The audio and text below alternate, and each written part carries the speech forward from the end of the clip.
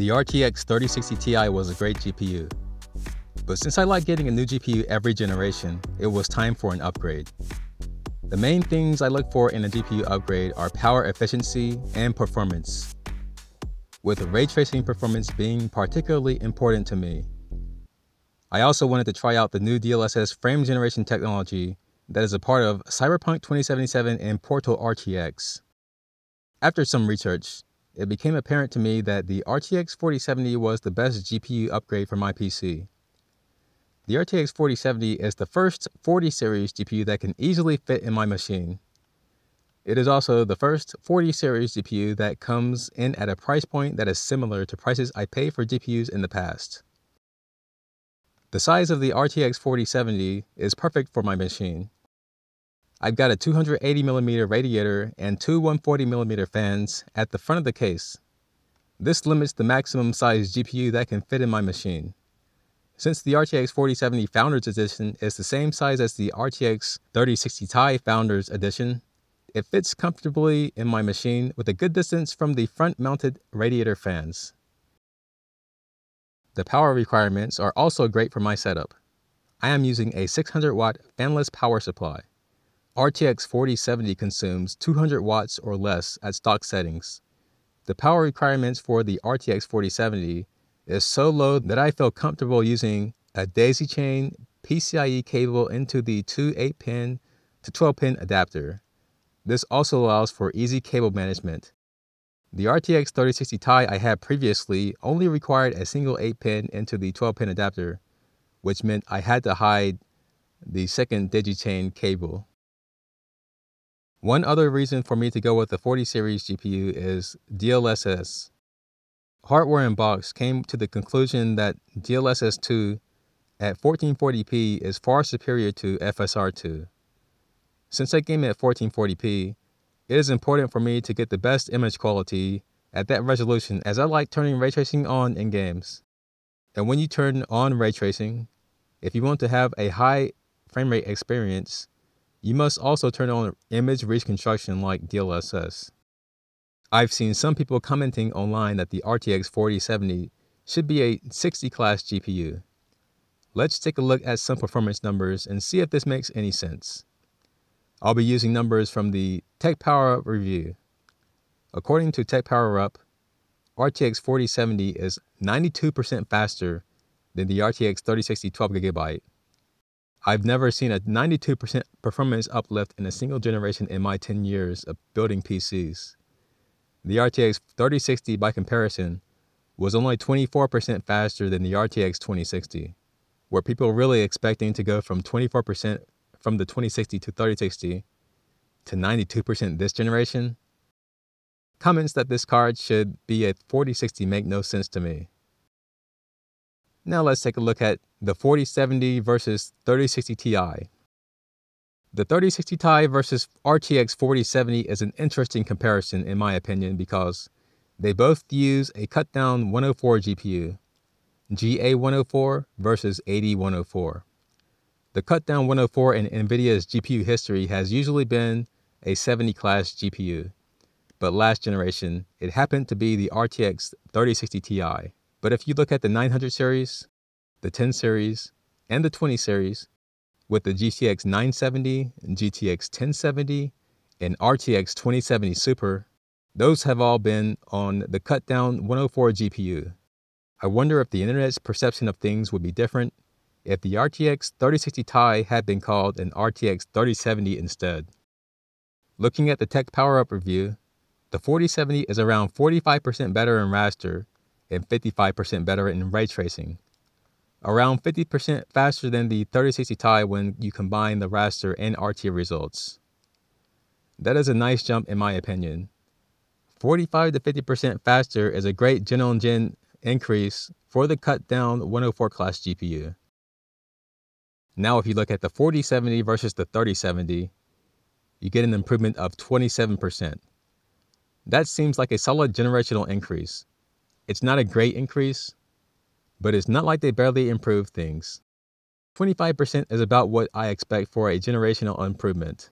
The RTX 4070 is also around 2 times faster than the RTX 2070 Founders Edition, which also launched at $600.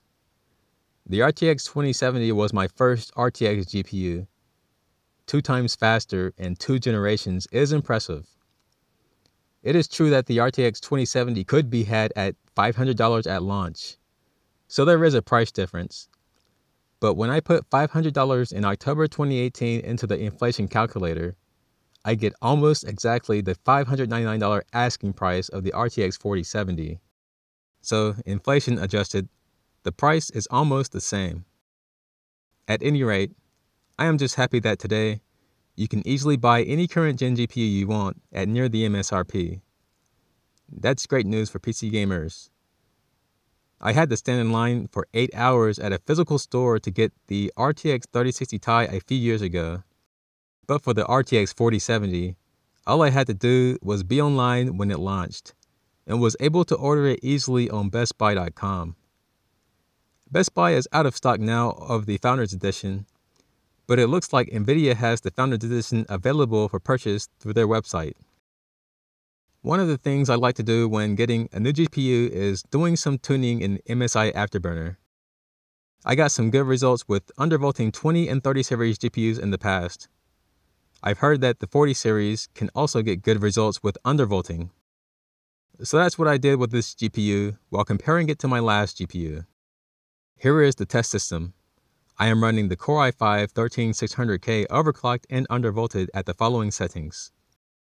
The RAM has been set to DDR4 4000, C16 with tune timings in Gear 1. The GPUs were both undervolted and overclocked in MSI Afterburner. I am comparing the RTX 3060 Ti to the RTX 4070 here because that was my last GPU and the only GPU I have to compare it to. In the shadows of the Tomb Raider benchmark, with the highest preset and high R2 shadows enabled, and the resolution set to 1440p DLSS quality, the average FPS goes from 97 FPS on the 3060 Ti to 155 FPS on the RTX 4070. A change of 60%. The improvement for the minimum FPS is even more impressive, as that increased by 84% from 68 FPS on the 3060 Ti to 125 FPS on the 4070. In Borderlands 3, with the Ultra preset and the resolution set to 2560 by 1440, the average FPS on the 3060 Ti was 102 FPS. This improved by 49% on the RTX 4070, which produced an average FPS result of 152. In Guardians of the Galaxy, with Ultra settings and Ultra RT at 1440p DLSS quality, we see another solid increase with the average FPS increasing by 55%. The 4070 produced 56% more frames during the duration of the benchmark. In the end, this is a solid upgrade in my opinion. Tech PowerUp found the RTX 4070 to be 45% faster in raster and 55% faster in ray trace titles. Combining those results, the 4070 seems to be around 50% faster than the RTX 3060 Ti. Tech PowerUp found the RTX 4070 to be around 2x faster than the RTX 2070. I had the RTX 2070 at launch, so it's nice to see GPUs in the same pricing class improve by 2 times in 2 generations. The RTX 4070 Founders Edition is compact and very quiet. It's the same size as the 3060 Ti Founders Edition. G6X memory makes up for the 192-bit bus, and after overclocking, I was able to improve memory speeds by over 10%. The RTX 4070 is the fastest 200-watt GPU on the market today, and that probably won't change anytime soon. It was also fun for me to undervolt and overclock the card to improve power efficiency even further. The RTX 4070 is the fastest GPU that can easily fit inside my machine. As someone who bought an RTX 2070 near launch, I won't complain about the price. RTX 2070 MSRP was $500, with the FE being $599. I entered that into the inflation calculator, and it came out to be almost exactly the 4070 MSRP of $599. But comparing Founders Edition to Founders Edition, where the 2070 FE was already $599, the 4070 is comparatively cheaper than the 2070 FE was, taking inflation into account.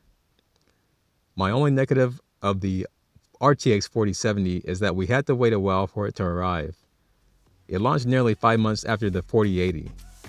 Time for me to go play some games. Thanks for watching.